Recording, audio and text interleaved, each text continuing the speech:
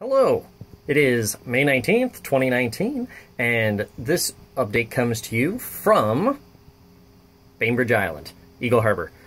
We've got the boat over here for a week or two, just hanging out while I've got some time off, and it makes for a very short commute for Amy, about 3 minutes worth of skiff ride.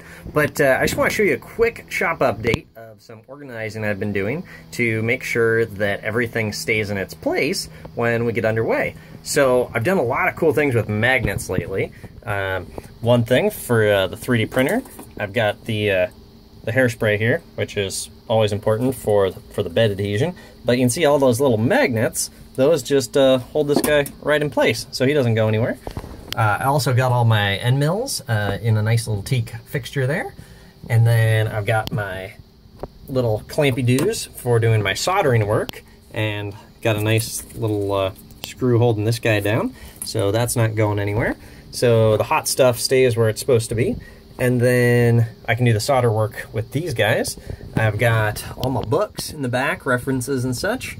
And then I've got this magnetic bar, which is made in China, but I did buy it from Hardwick's Hardware. So, you know, supporting the local community as best I can. And that holds all my high volume or high frequency use tools in that spot. So nice little straight razor blade. I put a magnet on the back of this wire brush because I use that a lot. These guys I use almost all the time, just the angle cutters. And then I've got all these little tiny shallow bin type things back there. I'm starting to work in some other smaller things, getting stuff moved in. I've got Farrah faucet there from a friend. I don't know why I've got that, but had to put it somewhere. You'll see that there's pins here. They're actually just screws, stainless ones that keep the laptop locked in place. You can still lift it up, but it holds it in place there. And then I've kind of shadow boarded everything. So yeah, you can see like, hey, there's Fat Max box cutter if he's gone. And Sharpie number 1, Sharpie number 2, mechanical pencils, digital calipers, all the stuff I use all the time.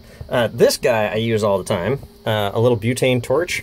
You can see here in my grip lock toolbox, which is something Craftsman makes, that if I want to get to my heat shrink, that's right in there. And then I've got this guy. What I did is put a little name tag backer plate. So when I worked for Uncruise, we had a ton of crew members who would just take off at the end of the season and leave their name tags. So I took off at least all the magnetic backs and fastened those, and then like a little stopper here to adjust the tripod trim of it. Then I oriented it in the orientation that I wanted, because right over here is where I turn off the switch for the shop lights.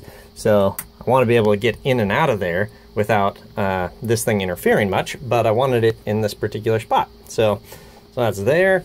I got the map torches and spare butane. I reoriented my stock boxes so you can see down the length of them instead of like this, because when you'd have a big piece like this, you couldn't see what was behind it. Also went and got a little magnetic cup holder, same style that I use here for holding my stainless and brass fasteners. Things I just tend to get to a lot working on the boat. But by putting this guy up here, he keeps my 3-in-1 or whatever cutting oil I'm going to use just right where I need it, because it's going to be right here on the drill press or right here on the lathe. Also got this little magnetic shop light there. Yeah, I don't know, it just makes for extra light if you need it. Let's see what else we got here. Shadow boarding everywhere. Everything must have its place. Not quite sure what I'm going to do with the stereo microscope here, but it's a pretty good locked-in home there between the tailstock and the carriage. So there's that. And I got my little acetylene torch, and then all the raw materials and such, a rag box for that stuff. And then I'm trying to get this whole bed eventually cleared off of all my stuff, so that when friends come over, they can actually stay on the boat and have a cabin. We're gonna get a couple-inch mattress topper on here for that, and then yeah, hopefully make it a more usable bed than what I've got. And of course, you can see the belt sander underneath there, and then just all the micrometers, fixturing tools. So this is kind of like lathe and mill stuff.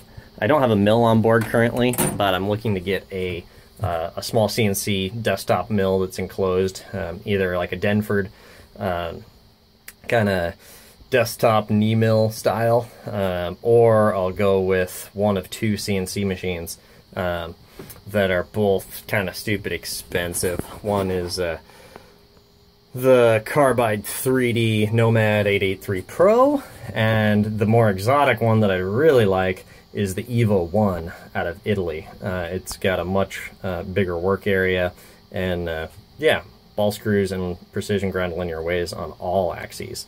So no belt drives, no lead screws, just straight up gangster.